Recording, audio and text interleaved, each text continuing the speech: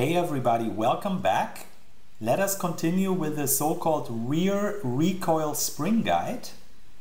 And for that, I am going to just create a box here. First of all, drag it out there. Make sure it's centered. I'm having the pivot in the center of the box and put it to 0 on the x coordinates. And now I'm just scaling it here on the x-axis.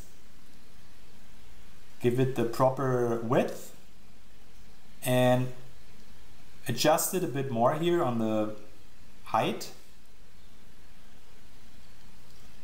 And already get that angle in there. Now I'm going to use our connection tool and I want to give it 8 of these edges. Go into these faces, align it horizontally and vertically to get these steps in there. I'm actually going to leave the one at the bottom with that bit of an angle as I see it on the reference images. And now it's just a matter of doing a chamfer there at the bottom, the 2 edges, and just connecting some of these vertices together.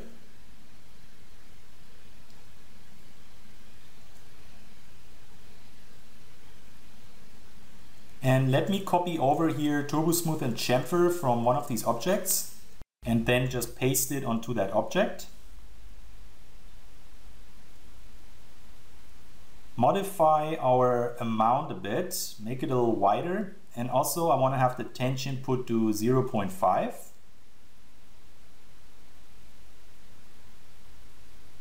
And that looks already pretty okay. Just gotta make sure that we don't have that pinch there, so I will just connect some more vertices here. And now it looks good. Just going to give it a bit more here of that angle with our FDD modifier. Collapse the FDD.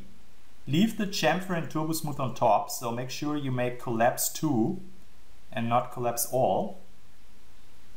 Let me copy that face there from the back of that object that we just created. Shift and dragging it out will make a copy of it. And now I will take that face, flip the geometry on it. Let me detach it as well.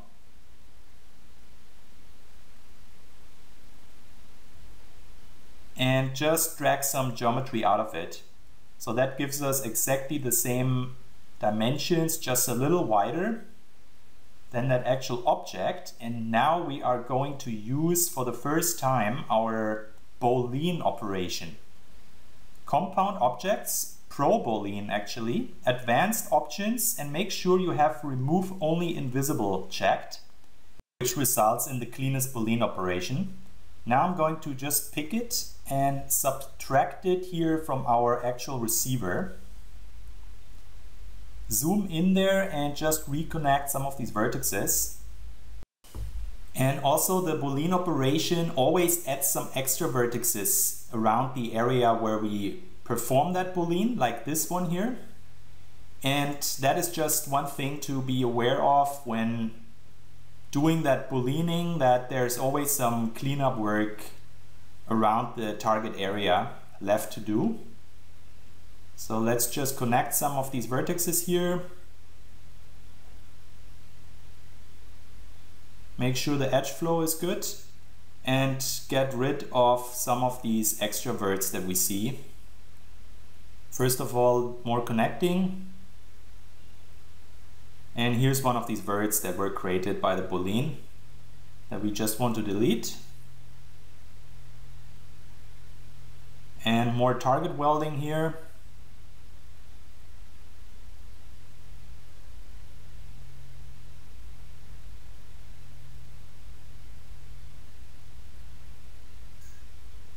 Another one of these verts.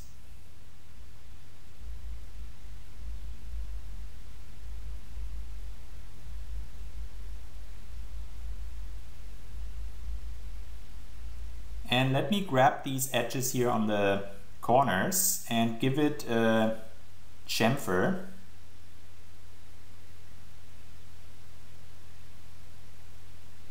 Let me just press Ctrl and backspace here on these extra edges that we don't want.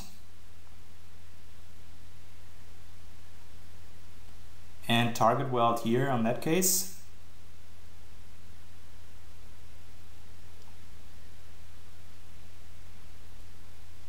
And since that is still not as round as I want it to be, I'm going to select each of these two edges here on the corners and then perform one of our flow connect actions here to make it rounder. So now it's pretty much done. I'm just gonna give it a auto smooth here, ring selection, face conversion and auto smooth. And let me just reconnect some of these edges here in the inside of the receiver that I forgot to add earlier. And next it would be time to work on our bolt carrier. This element here. And what I'm going to do is take the geometry that we have here in the back of our upper receiver, take these faces all the way to up here, press Shift and drag them out so that we make a copy of it. Now I just want to flip it here on the x-axis and then selecting them all in face mode and flip that geometry around so that it points in the right direction. Drag it out here so that it's almost aligned to the inside of our upper receiver. And I'm just going to align all these vertices here vertically. Delete some of these extroverts that we actually don't want, same as here. And that way we already created that shape, accurate matching to the insides there of the upper part. Let me drag it all the way out here so that it really aligns properly. And let's just continue to give it the proper shape as seen on that reference image. Bring it a little bit more out there.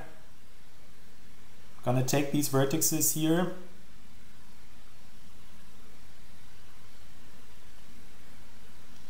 and now I will add an edge connection there. Take these two faces and drag them out here with our extrude. Put the extrude to 0 and then just push it out and align it so that it's all straight there. Let me go over here to left orthographic view and make sure that everything is matching. And with these two edges here, I'm going to replicate that little bevel there that we see on the reference. Going to target weld these.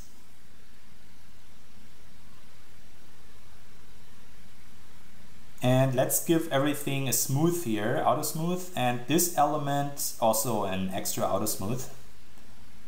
And same for these. This whole object I want to have separated by smoothing groups. And thinking about it, I'm actually going to give that here a chamfer, make it rounder. Just reconnect these vertices.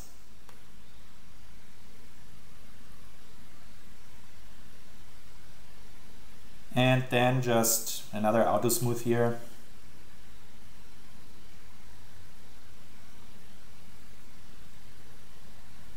Make sure that curve is all nice. And let me just isolate that piece together with our reference image so that we see more what's going on. And bring that part here into the right position. Let's see if it actually lines up here with the upper part of the receiver when we would push it back, which is exactly what the bolt carrier would do. And then let me just work here on the rest of the shape. Drag out some geometry here.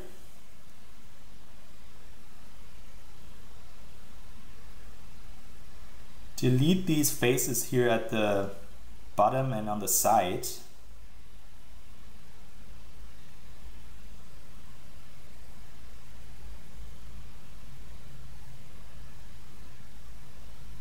And let me select these vertices and bring it down a bit. Front perspective, and also align it here with the receiver.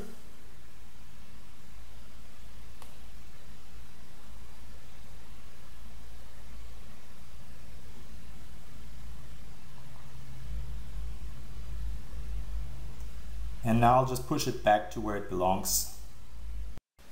And let's switch out of the isolation mode here and go back in the front perspective. On a second thought, I'm going to delete these faces that I pulled out there. Let me also delete that vertex here, really don't need that. And now I'm going to push that edge out here to 0 on the x-axis. Just give it a little bit of a bevel here. Make it nice and curved, and that one here I want to make sure it's perfectly aligned on X. And now we can use our symmetry modifier, which is the better way of handling that object here.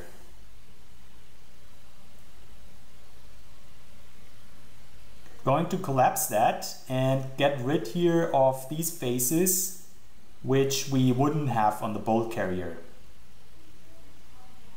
Gonna snap these verts here to the front and weld it. And I don't know where that vertex came from, I'm just gonna get rid of it. And do some bridging here and some capping. Also connect it here, and now I'm going to select that face and extrude it out as seen on the reference image. And in order to make that more curved here, I'm going to chamfer these edges properly. It doesn't have to be perfectly round because we'll probably never really see it, but as long as it looks cylindrical, that's perfectly fine. Going to select these vertices here and straighten them. Align them vertically and gonna weld together what belongs together. And just make some connections here and some general cleanup. Get rid of the edges that we don't want and vertices.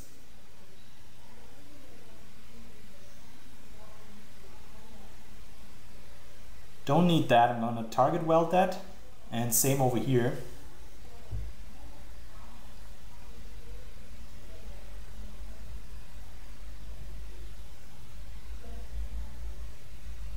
Me push that back in there a bit.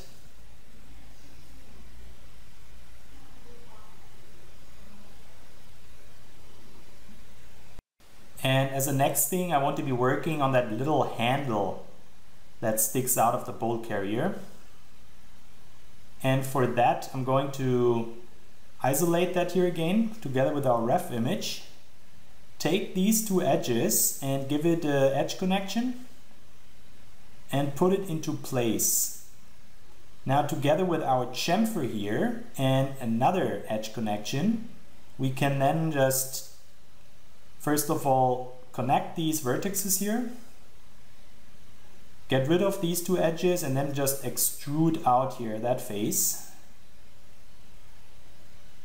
And that's our basis already to start working on that handle. Extrude it out a bit more, which gives us automatically an extra edge loop there. And we need some more edge loops, so I'm just going to chamfer it and start working on that shape here.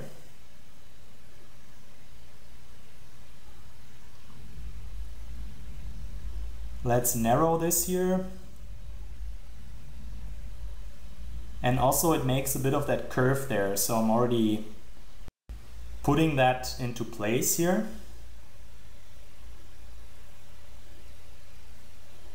Let's add a few more edge loops, and then let's continue with some FDD modification on it. FDD free seems to be fine for that. Let's take these control points and give it a bit of a push.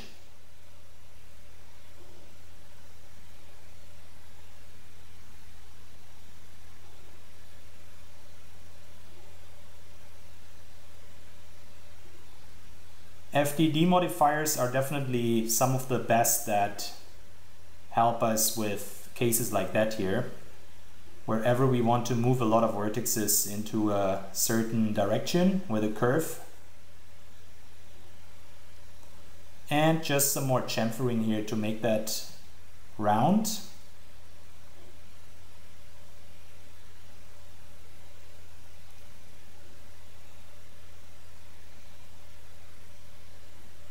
And that here is another case for some chamfering. Let's be generous, give it a double chamfer here.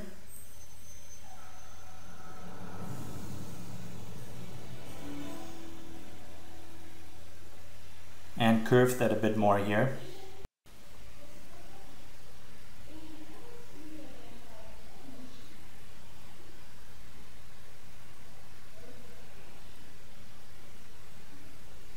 And that looks already pretty okay to me. Let's just make sure it actually has the proper size. So it looked a little too small for me. Gonna adjust it a bit more here.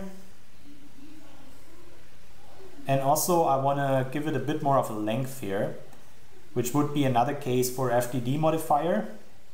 Just take these control points here at the end of it and push it out a bit.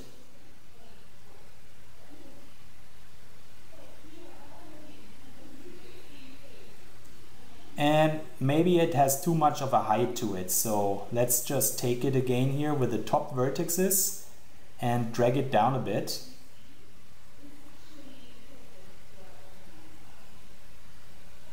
Bit of a scale here on the z-axis can also help.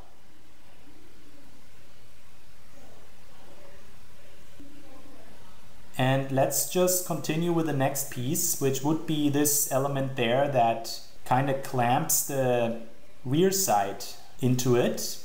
And for that, a box is the perfect base to start with.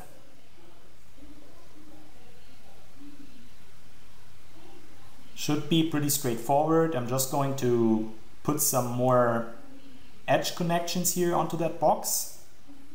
Make sure it's horizontally and vertically aligned. And another one here. And then we can just get rid of these faces. And let's put backface color on so that we see the emptiness really on the other side and don't get confused. Going to drag some more geometry out here and snap it to these vertices. Make sure it's welded. And here with the border mode and capping, we can already close that. And let's get rid of the edges that we don't really need. Control backspace and same over here.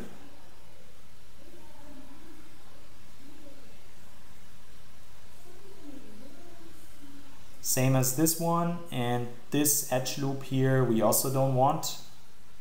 And now it's time to make that round there as we see on the reference image. And for that we are going to chamfer it again. And let's be generous, give it 8 sides.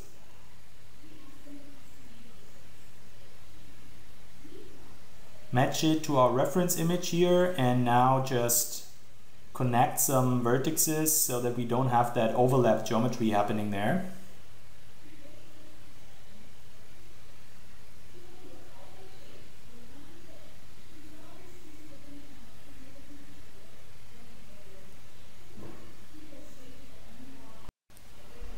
Push it over here, and another look at the reference image reveals that these top corners there are also rounded. So I'm going to give it a chamfer.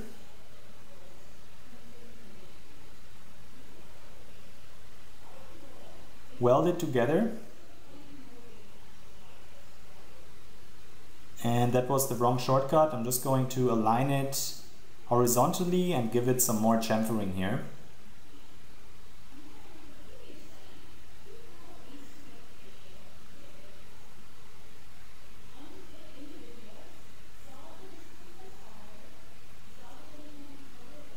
And some more edge connections here, or vertex connections.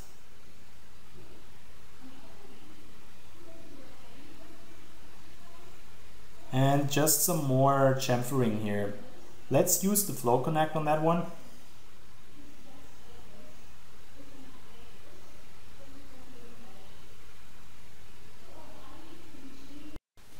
And what I want to do next is take that element that we have here, go over to hierarchy, effect pivot only, and put the pivot to 0 on the x-axis, so that now we can use our mirror tool here on X and have the same piece already here on the other side.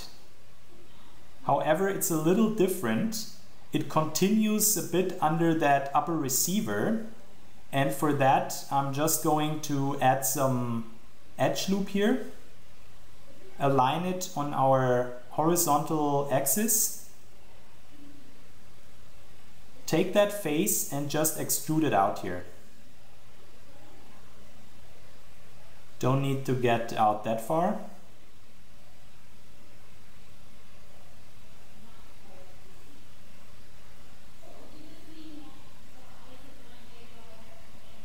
And let's just position it correctly here.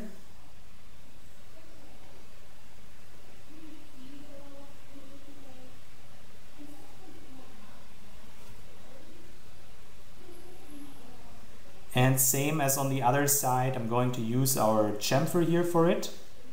Make sure it fits that curve that we already created there on the upper receiver.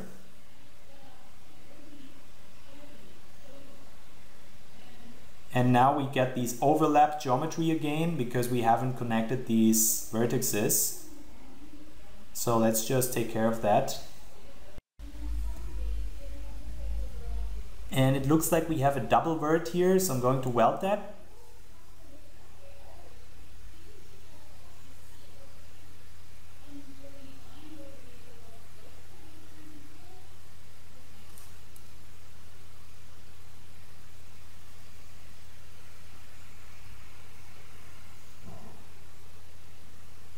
Just doing some more connections here.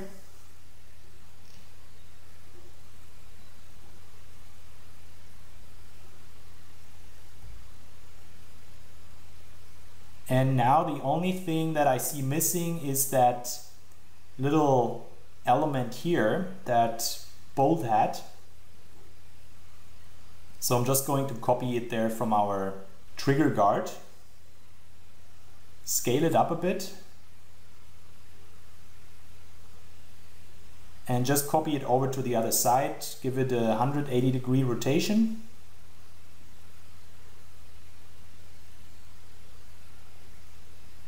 And we are pretty much done with it.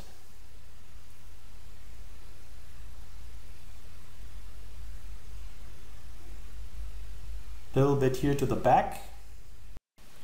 And then as a next thing, I want to be doing some work here on our actual receiver part. Let's connect some vertices so that we have that thing ready here for our symmetry modifier. And I also want to be chamfering these edges here. Gonna give it the ring selection and the flow connect on the top part. And now I want to cut that hole in there that we see above the receiver. So I'm going to take just that face, scale it down, align it properly here. Take it again and just scale it here on the x-axis and on the y-axis. And I have that weird scale mode, so let me just switch that back. Put it into place. Convert over to a vertex selection once we have that. And then we're going to give it a chamfer here. Let me just deselect these vertices here. And now I'm going to give it another chamfer. And now we have a bit of an interesting looking spider web here, and we just have to clean that up a bit. Collapse these edges and target weld these vertices here over to the next stop, you could say. Some more target welding. And now we can take that face and use our inset. And then just with the move tool, push it in here on the x-axis and just do it again here. Going to take these edges, give it an edge loop, scale it up a bit. So now we have 3 segments there. Just gonna collapse some edges there on the inside. Let's use our symmetry modifier.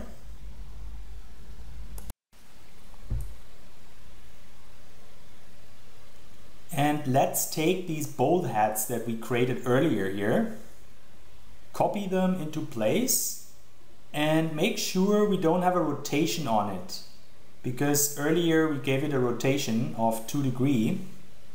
For that we want it to be straight and just rotate it 90 degrees so that it actually can stick here to our receiver. And maybe we want to scale it up a bit. Make sure it's perfectly aligned. And then we just have to copy it a few times. This is, by the way, not a floater. This is actual geometry that we're going to be using later. Some of these other elements that we see on the receiver we may want to use as floaters, but some of these bolt heads that stick out we definitely want to have as geometry to get more depth in there.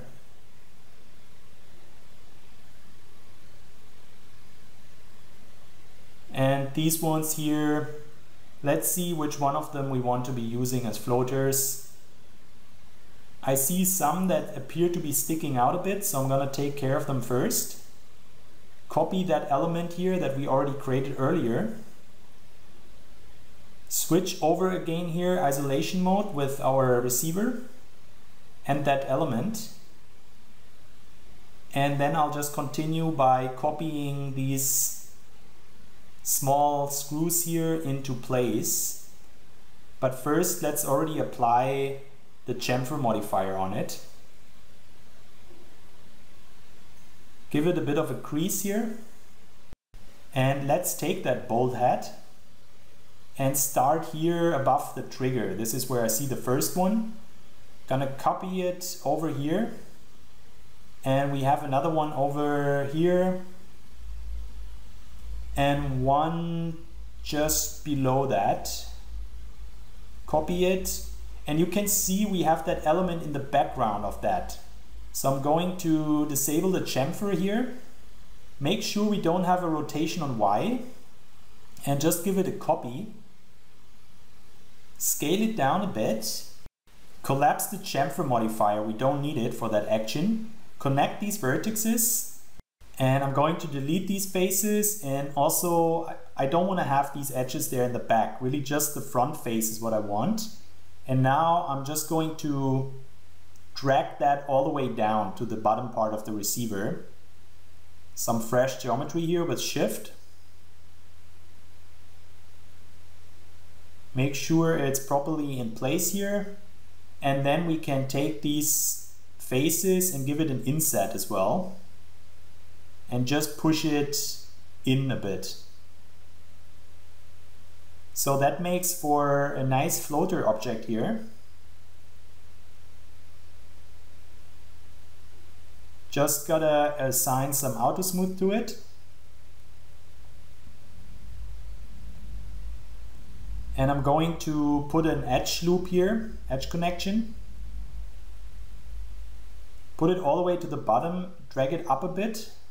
And then still being in edge mode, I'm going to take that edge and drag it out a bit so that it looks more tapered there. Alternatively, we could have also just chamfered it now that I think about it, but either way we can do it.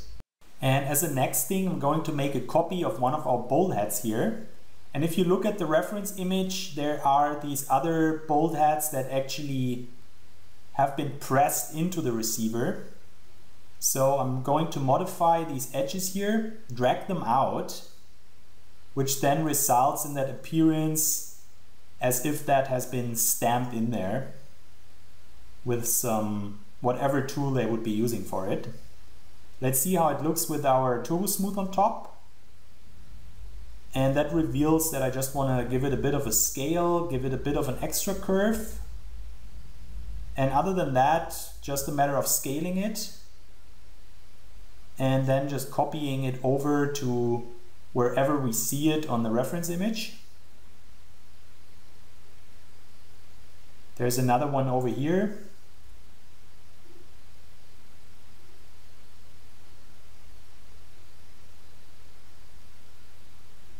And one over there as well.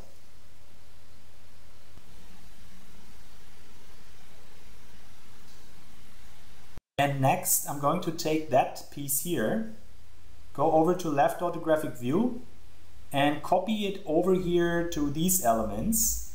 Get rid of the Y rotation so that we can take these vertices and just drag it out here. Scale it down a bit and now go over to our face selection once we adjusted that here a bit more. And then we're going to just drag it out even more. Scale it a bit. And now we have this element here that we may want to support with some support loops here. Now it's nice and straight. And it's just a matter of copying it down once. Give it a little scale and copy. And now we're pretty much done here with that side. Unfortunately, we also have these elements on the other side. And as for these bolt heads, we can just attach them to the receiver because they are identical on the other side. However, these bits here look a bit different. So I'm just going to select them. At least one of each of these pieces and then rotate it 180 degrees. Make sure it's properly aligned here to the other side of the receiver.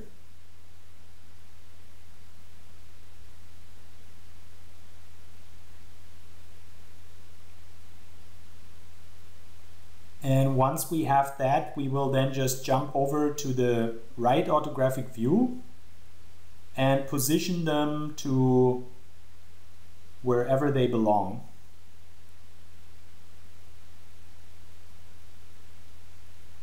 These ones look like they're pretty big, so I just gave it a bit of a scale. And these ones are the ones that go in again. First, let's finish the ones that actually stick out. So I'm going to give this one another copy here.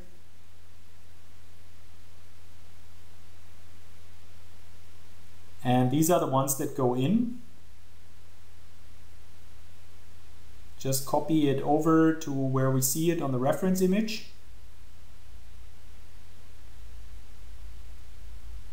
And then we have this unique element over here.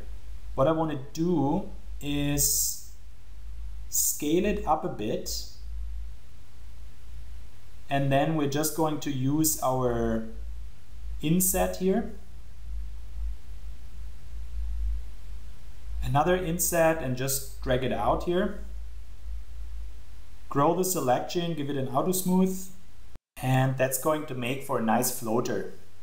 You can see which ones of our objects here are floaters because we have a bit of this overlap on them. The pieces that are actual bolt heads that stick out are not floaters. Everything else like that here has a bit of that overlap, which results in the normal map to be a little smoother around the edges.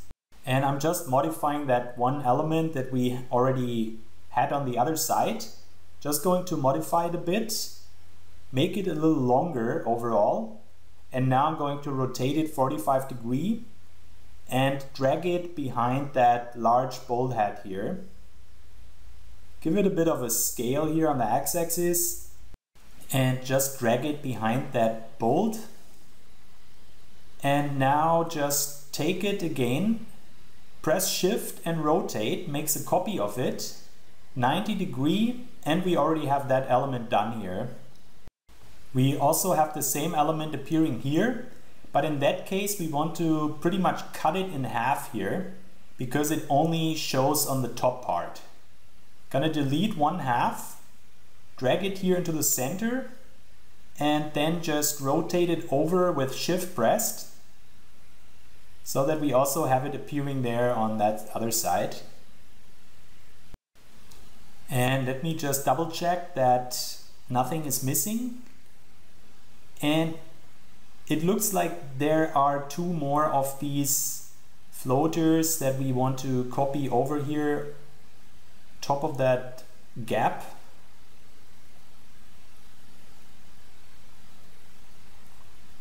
Copy and another copy.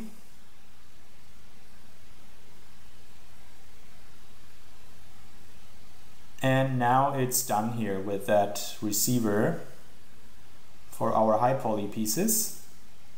As a next thing, I want to start working on our rear side. And I will start with a box. Give it a width of 1.85 centimeters. Put it to 0.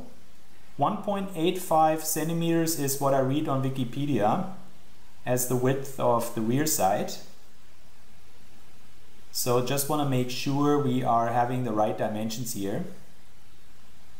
Put that box into place. And this is probably going to take a while, that rear side. So let's just start with a few edge connections here. And then later we're going to clean that up. First of all, let's get everything here in position already. We have that bit of a curve element there on the left upper side. Let me add another edge connection here so that we also take care of that curve.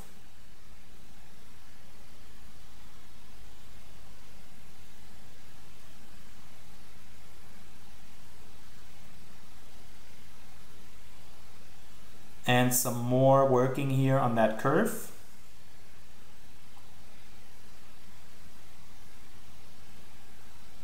And now I'm going to delete those faces that we don't want to have there.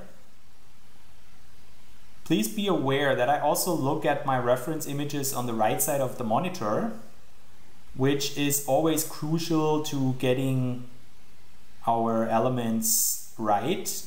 Not everything is perfectly visible on these reference images that we're looking at here in the viewport. So it's essential to have a lot of reference images ready. Either way, let me just already add that element here so that we get a better feeling here for our dimensions when that piece here is in place. Gonna get rid of these height segments.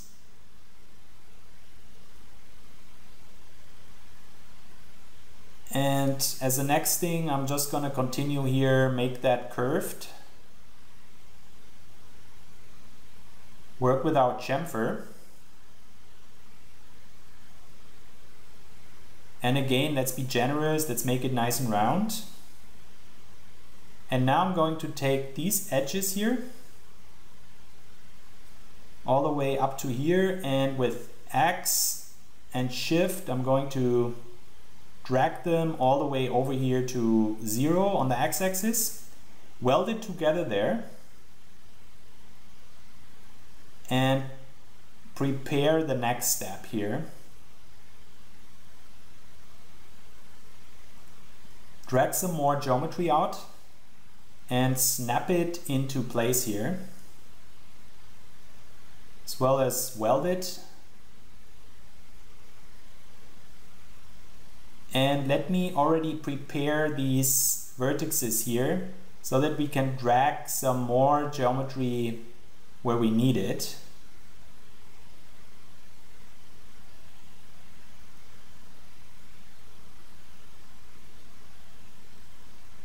these vertices here we can push down.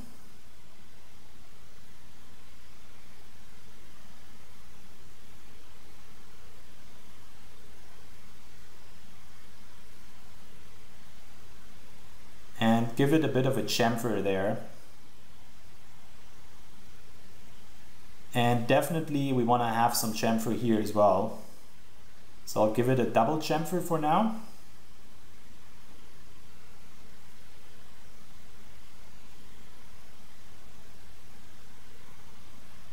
And now I'm going to drag some more geometry out here. Get rid of that edge and that vertex, and now I will just take these corner vertices and give them a chamfer until they appear all around here. Gonna weld that vertex, which was a double vert, and now I'm going to chamfer it more to give it this nice roundness there. And that way we can very quickly create that cylindrical shape here already.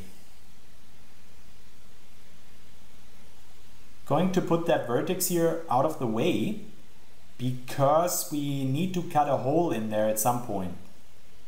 Let me just make sure I weld everything here with a minimal threshold so we don't have any open spots. And now I'm going to just drag everything out a bit more here. Some fresh geometry. And have a look with our symmetry modifier.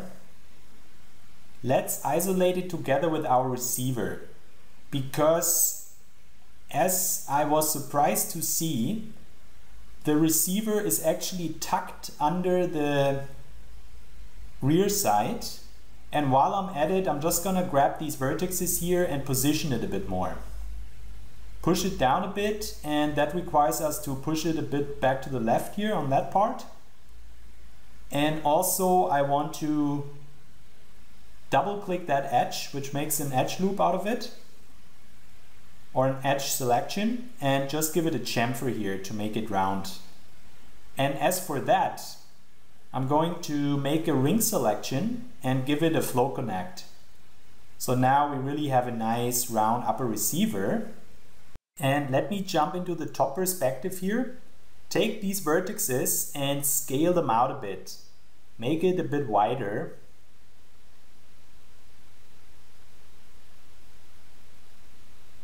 Let's just double check here on the right orthographic view that these edges are.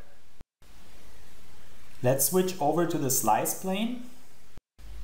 And let me add some support edges here where the receiver would later tuck under the rear side.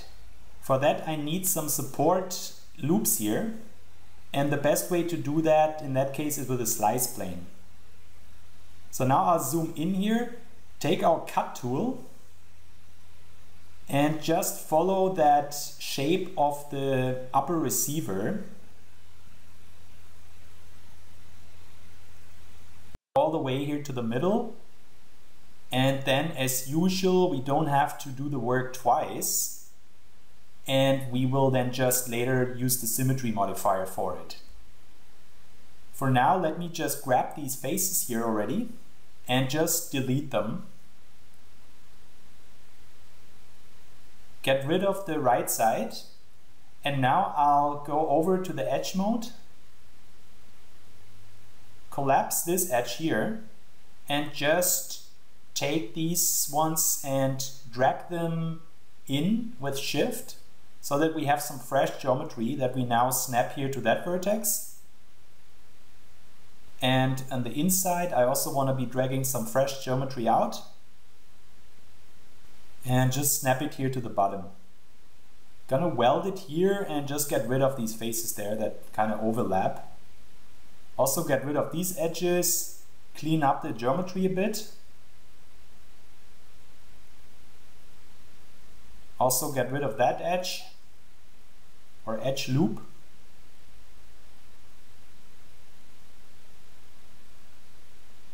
And let's continue with some smoothing groups. I'm gonna select the whole object and give it an auto smooth. And now I will just take these three faces give it an auto smooth, one smoothing group, and this one, and also that one over here. Back into our left orthographic view, I will then continue with the cylinder, 18 sides, give it a gray material, and make sure that we are only working here with the front face. And I'm going to drag out some more geometry here on the top so that we can replicate this shape here.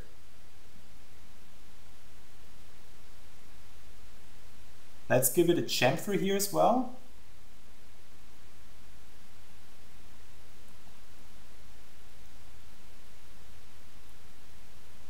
Drag out some more geometry, because what I want to do with it is first of all put it into position, and then we're going to use our Pro Boolean operation on it again so that we can cut that hole in there.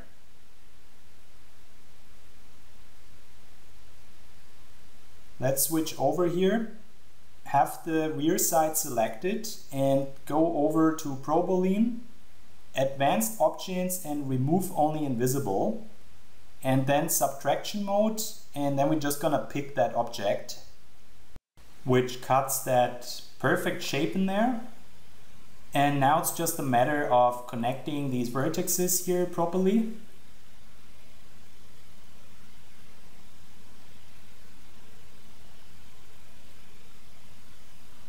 And looking at that shape, I want to select these two edges, make an edge connection, and then just drag that edge a little bit down so we have more of a curve going on there. Back to our symmetry modifier. Starts looking pretty good, but now we have to take some of these faces away here on the right side. And for that, I'm just gonna add that extra edge loop, make a selection for these faces that we want to delete, and just commit to that, get rid of them. And here on that side, I will then make a selection for all these faces and copy them over to the other side, flip them over, and I want to copy that coordinate on the x-axis for that vertex, have these edges selected and paste that coordinate on it so that it's perfectly aligned. And now I'm just going to snap that geometry back on there. Take these edges at the bottom all the way to here and then align them horizontally. Bring them down and get rid of some of these vertices here. Target weld. I want to leave a few of them because we might just need them in a bit. I'm going to drag out some more geometry here, put it to 0, and bridge these two edges. Let's drag that one up here,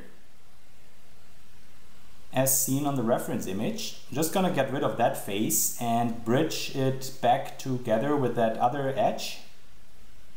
And give it a threshold, everything, 0.01, to make sure that everything is properly welded. Cap that hole there.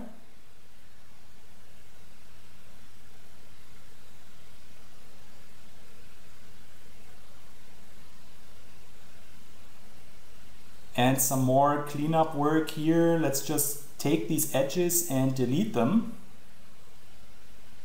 Control backspace. And let me just select that thing here again, only the vertices, and scale it on the Y and on the X axis. It appeared a little bit too wide there. So let's just make sure it has the right dimensions.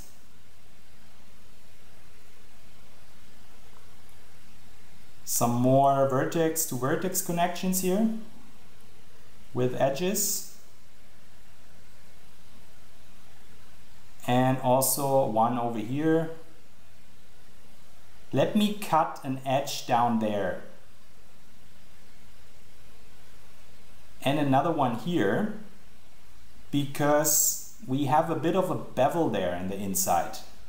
So once we have that in place, I will just select these faces and drag them on the x-axis a little bit on the outside here, or on the inside.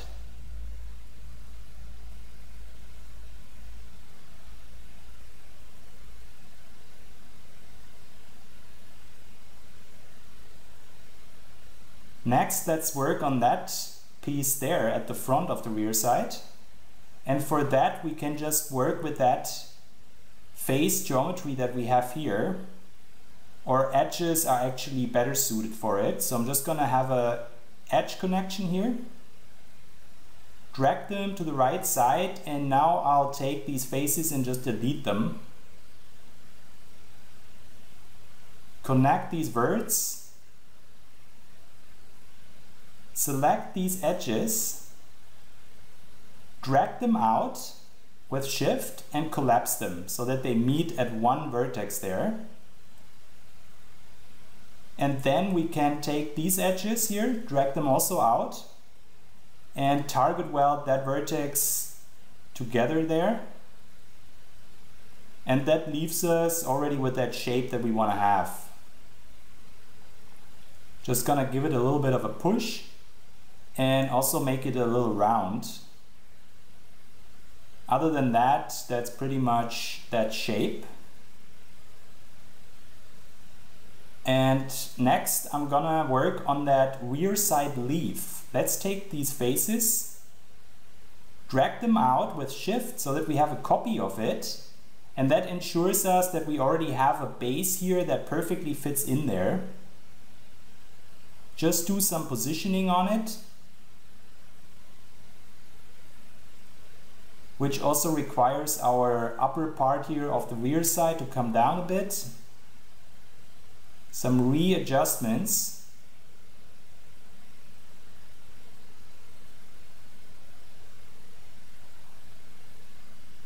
And that piece here we can then use our shell modifier on. Inner amount will bring it down in that case. And I'm just going to collapse that and drag these vertices out here to the left and already add that cylindrical element. Drag it out a bit. Make sure it's centered there on the rear side leaf.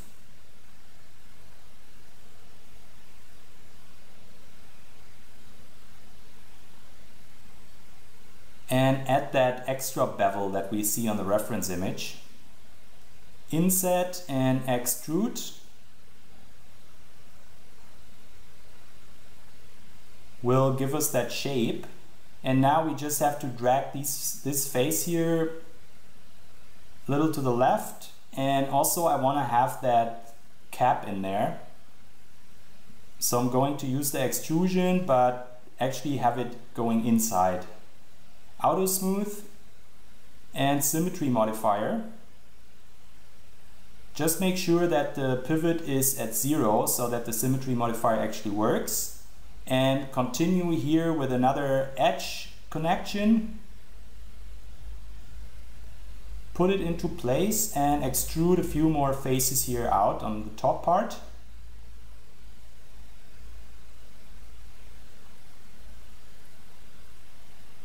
And a few more faces that we can extrude out.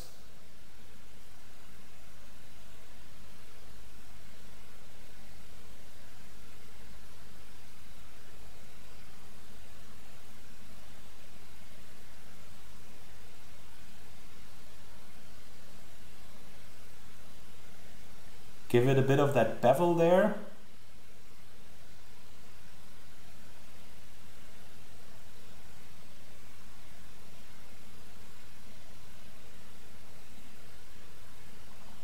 Keep in mind that that reference image in the background has a perspective on it, so it's important to look at other reference images as well, for the case you've been wondering why I don't always position it exactly as seen there on the reference image,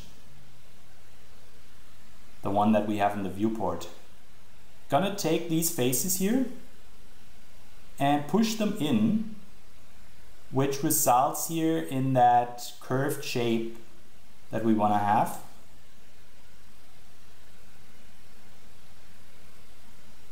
And I'm going to take these edges and give them a chamfer and then delete the faces that we have in the inside once we adjusted that a bit more. And now I just want to deselect the top edges, make an edge connection through these two on each side and delete the faces. Just reconnect the vertices here and now border mode and cap that hole and connect these vertices, which then results in that little gap that the rear side actually enables us to look through. And I'm gonna split that here. Slice plane and split, and now in element mode we can delete the right side so that we can work here only on one side. I'm gonna assign some smoothing groups here. Auto smooth. Continue with some chamfering. And that overrode our smoothing groups again. And I just noticed that it's that little button. If it's checked, then it will kill our smoothing groups and we have to reassign them. So let's make sure it's unchecked. It might be that by default it's always checked, but it's something to be aware of. That is that little thing when we have the chamfer dialog that breaks our smoothing groups from time to time. And it's a new thing. I haven't noticed it in earlier versions of 3D Max. Probably 2015 also has it, but I skipped that version. Either way, I'm going to continue here with cleaning up some more geometry.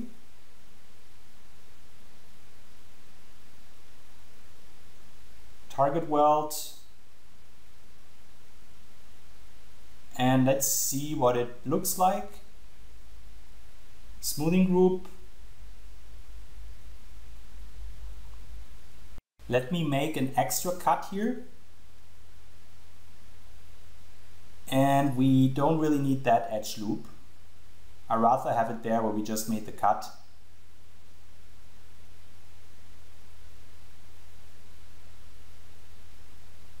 Target weld that over and then just take that vertex and connect it over to that one. Smoothing group there on the corner. And let me take these two edges and connect them so that we have an extra edge there. And bring it up a bit because I want to work in that gap here. And for that I also need another edge loop over here. Make sure it's aligned properly and just drag it over here to the left side some more.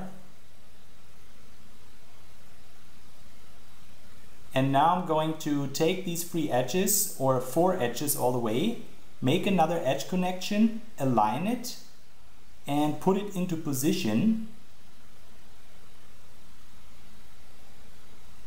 A little closer to the center.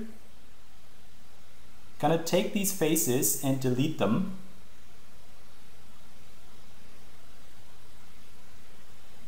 And with these 2 edges here, or 3 edges, I'm just gonna press Shift and drag that geometry down here. Convert it to a vertex selection and snap it down here to that vertex. Weld it.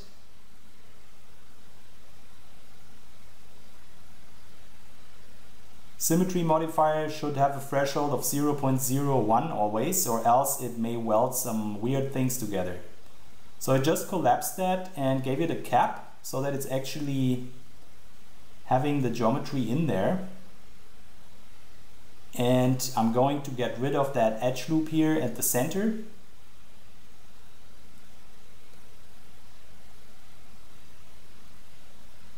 Same as this one. And now just reconnect some vertices, as well as getting rid of that edge loop in the center.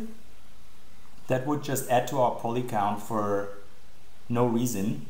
Connect these vertices because we have that overlap there. And let's see what it looks like here with our chamfer modifier. Unsmooth edges and turbo smooth on top, and that is a pretty nice looking rear side leaf. Next I want to be adding some text, and for that I go in top perspective and click that button there on that compass 2 times so that we have it properly aligned to actually have the text appearing as we would write it down. So let's make use of our text tool here. Just click somewhere in the viewport will make that text appear, and sometimes it might be really scaled up high, so you may not even see it unless you zoom out.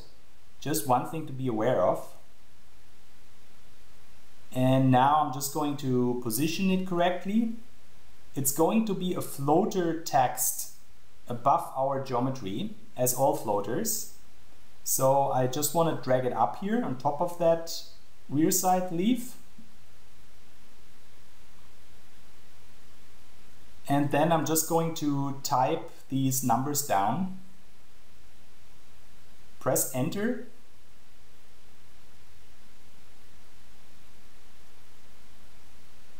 So that we have that text appearing vertically here. And as for the last letter here on the left side, it looks like a Cyrillic letter, and it appears to be a U that is really square.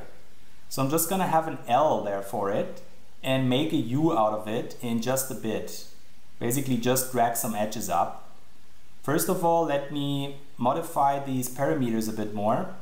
And also I want to change the text over to Arial bold just to make it a little bit more fat. And further change these parameters here on the text so that it fits. Copy that over to the right side and drag it down. And now I'm just going to replace these numbers.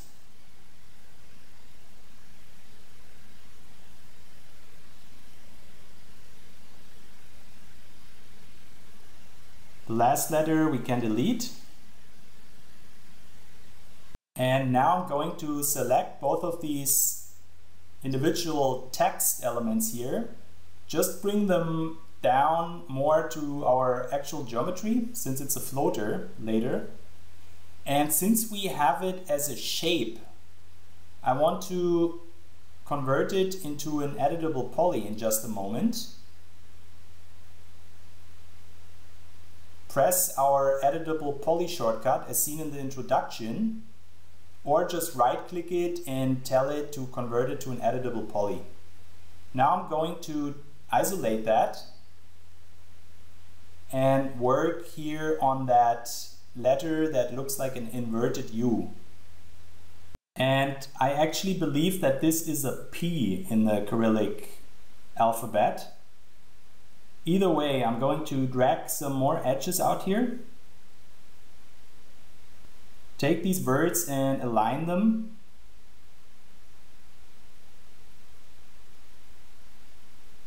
And now I want to take that text and copy another one of these in between the number squares down there.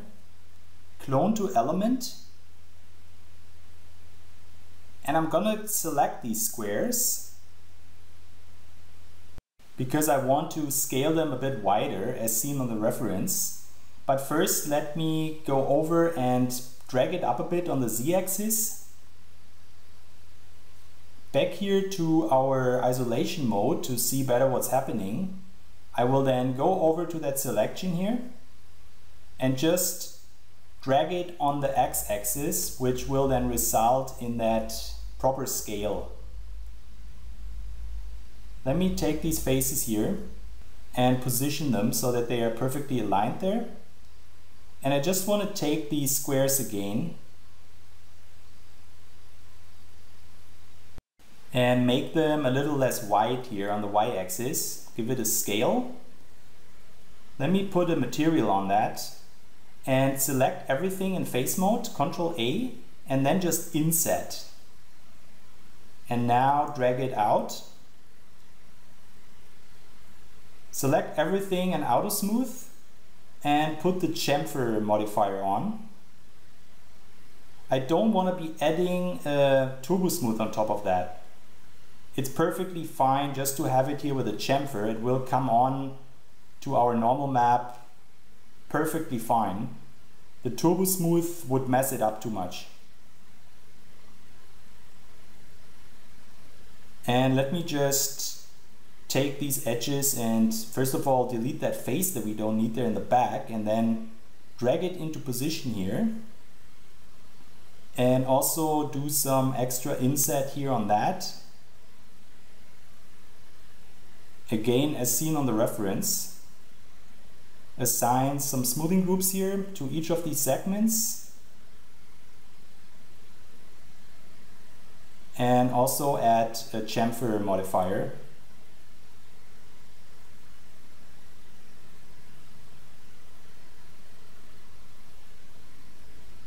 This time we want to have the turbo smooth on it.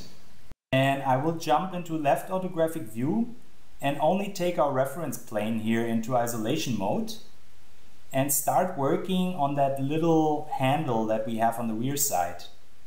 For that I'm going to have a cylinder with 24 edges, collapse it, and same as usual, select the front face, invert selection and delete the rest. And now I'm going to have that vertex connection here with an edge and drag some fresh geometry out of it. Let me switch over here to the scale and bring that in a bit. Some more edge connection in combination with the chamfer. And also let's already add that little piece that we have on the top of that. Let's give it 18 sides, which should be fine for that. Gonna take the Y rotation out of that so that we can collapse it to an editable poly. Take these verts and drag them on the x-axis. And now, same as usual, I'm just gonna use the inset and drag some more geometry out here. Give that a bit of a scale here, a bit of a squeeze. Grow the selection, invert it, and just delete the ones that we had there in the background. Bit more of a scale here. And now I'm just gonna take it and give it a rotation here. Gonna take that piece and add another edge connection here so that we can then take that face and push it in on the x-axis. Gonna take all these border edges and drag them out as well.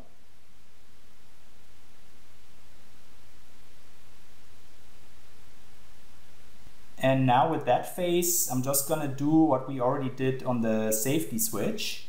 Put the extrusion amount to 0 and then drag it out while being in local mode. And same over here, I'm just gonna extrude it out for that one.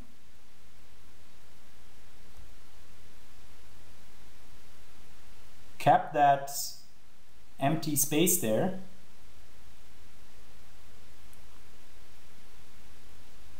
And do a bit of cleanup here.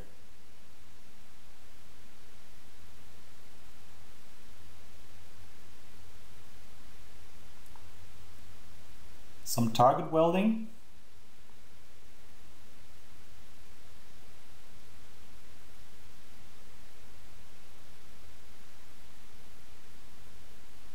And let's get rid of some of these edges there.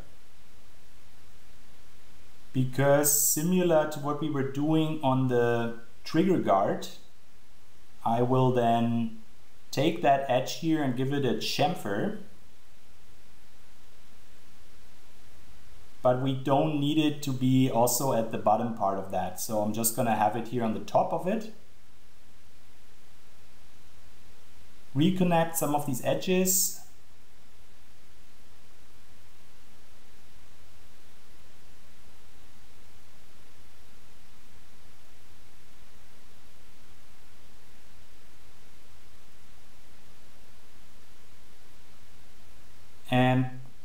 just take some of these corners and give it some more roundness here. Chamfer and flow connect in that case.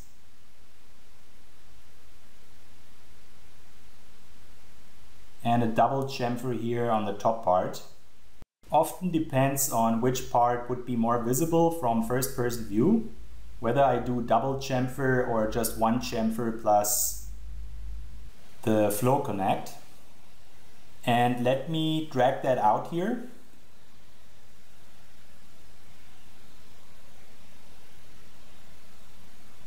Zoom in here on the rear side and add that cylinder here, which I forgot. That's where that rear side leaf would actually pivot around. And there's a good chance that we will barely see that, but we should have it there either way. Just delete that face there that we will definitely not see.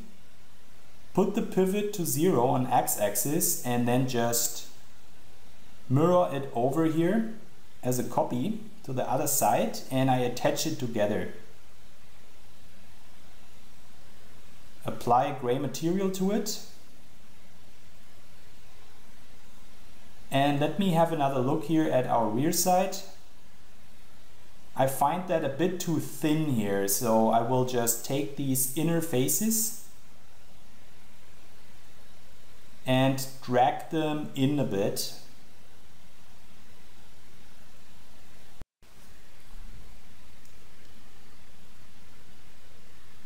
And since I am currently rescaling some elements, I also want to do the same here on that one. So I'm going to use the FDD modifier, collapse it, reposition that bolt head, and the same here on that side. FDD2, just take these control points there on the side and push it in, and then collapse. And now that element looks like it could need a flow connect. It's a bit too low poly looking.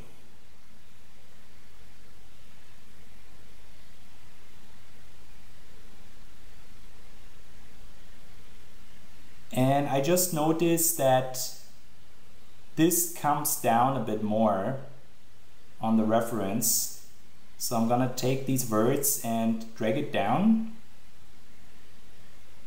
And since the symmetry modifier is still on it, we only have to do it here on one side. Also gonna use some flow connect here to make it a bit rounder.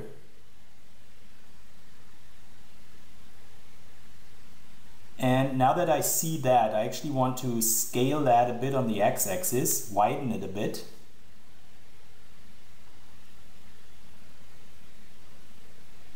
And back to that piece here, I want to add that little element that tapers in there. And for that, I'm going to make use of a cylinder here with 18 sides.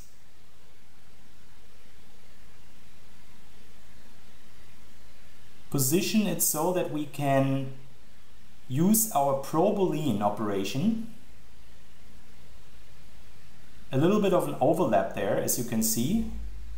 And then our usual settings here, remove only invisible and subtract it.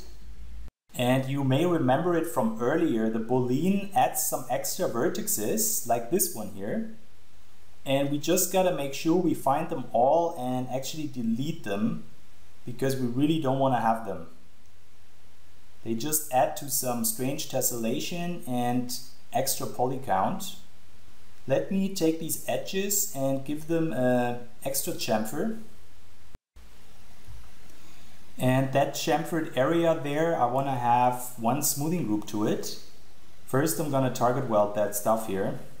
Just going to select everything and give it an auto smooth, which will get the job done. And now I'm going to add another floater object. And same as usual, cylinder, and just take the front face on it.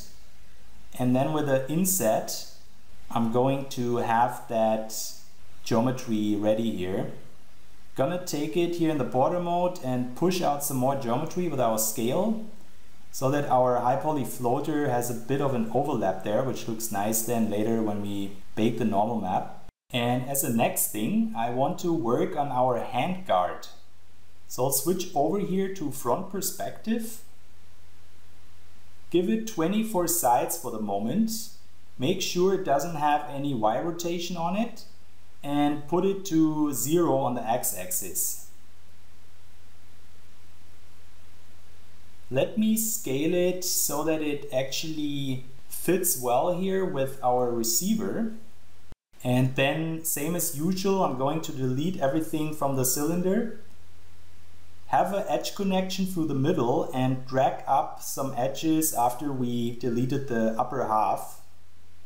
And drag it over here to match our reference image. And then just with border mode, drag out some fresh geometry. Also want to have it with a gray material.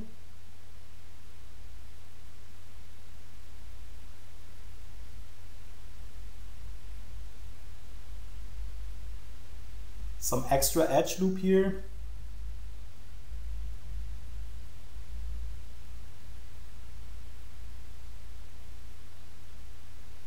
And now I'm going to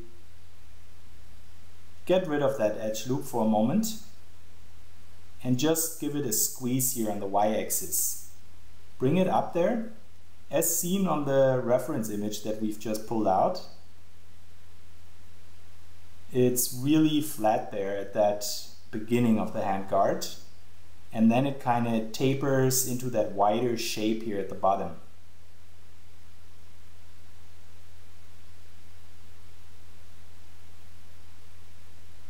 Gonna drag that down here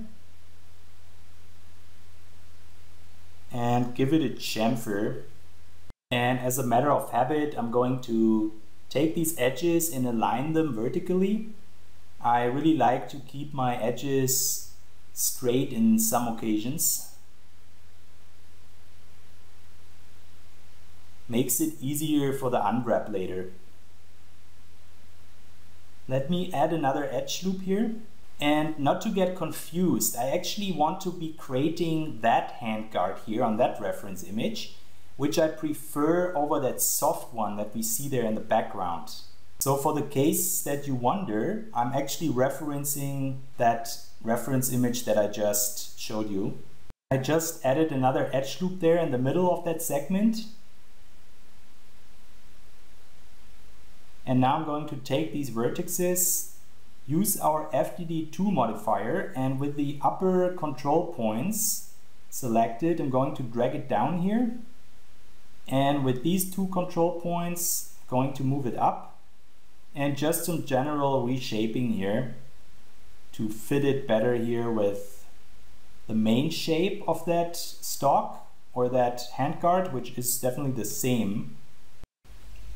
Another edge loop here at the top part. And with that face selected, I'm going to inset it and then take that selection and drag it out here on the x-axis. Going to bring that vertex up so that we have it more horizontal there. And also shift these edges a bit to the side here, to the inside, as well as giving them a chamfer here. Let me add another edge loop here and give it a chamfer as well, so that we have two edges there, edge loops, that we can connect here with these vertices. Gonna give it an auto smooth, and now I'm going to assign smoothing groups here to these particular faces with the auto smooth as well. And let's see what it looks like with a symmetry modifier in combination with our chamfer and turbo smooth. And I want that to be the standard chamfer, not the quad chamfer.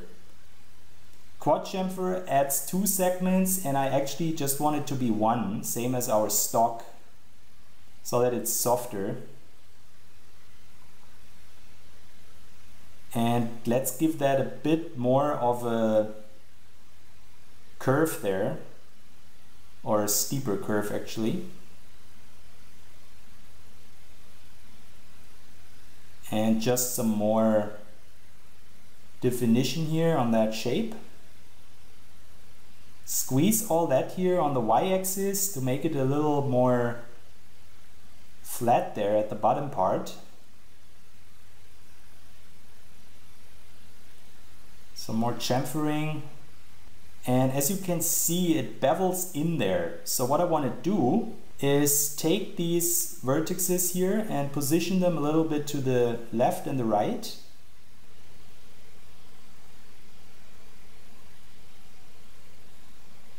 And I'm getting the impression that I'm working here on flipped geometry. So let me check that with backface cull. And that reveals that indeed I have to flip it back so that it actually points in the right direction. Now I'll prepare that bevel segment here where it goes in a bit, that wood. And I will just use the inset and connect that here with the upper part with a cut tool. And now with actually just the upper face, I'm going to push it in here on the x-axis. And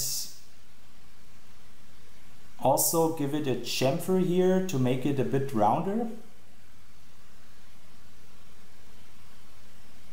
As well as connecting our vertices here.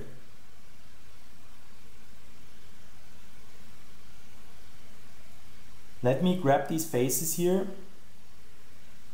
and assign one smoothing group to it, auto smooth.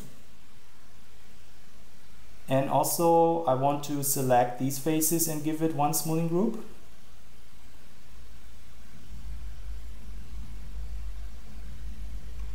And as the next thing, I'm going to make an edge connection through here. Go into edge mode and align it horizontally. Take these upper edges and also position them better here. And these ones I also want to bring up so that we can now use our cut tool and follow that shape where it has these gaps there on the handguard. Already go ahead and delete the faces that we don't want. Connect these two words and delete the faces, which leaves us now with that shape here that we want to have. And I'm going over here to our border mode, convert it to an edge selection and just deselect the edges that I don't want. And now I'm just going to drag it out a bit on the x-axis. I'm actually gonna drag it all the way out to 0 and use our symmetry modifier. Let's see what it looks like here with our chamfer and turbo smooth on top. There's a bit of a pinching going on, so I will remove these edges. And now we got rid of that pinch there. Let me delete some of these edges here on the top part that we don't want to have.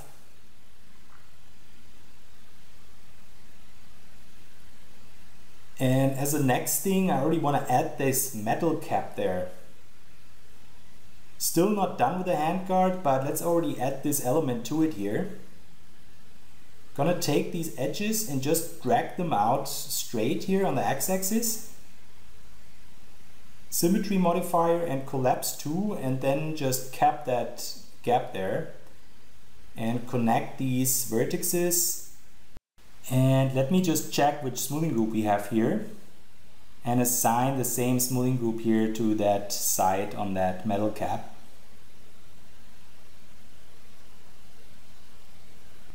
Later I'm going to actually cut a hole in there for the barrel in the inner segment of that handguard, but for now I'm just gonna cap it here and prepare it so that we can use our symmetry modifier. And that should be more than enough here for our third chapter. In the next chapter we will then continue with more handguards, and of course we also still have to add the barrel here to our AK, which will then finally make it look like a real gun, and that's pretty exciting. So I hope I see you in the next chapter. I know that there have been a lot of very complicated pieces here in that one, and I can make promises that that won't be the case in the next one. I hope that you were following along so far and that you had a good time. It's gonna be all worth it once we throw it into Substance Painter later and get some glorious texture on our AK. Either way, I'll see you in the next one.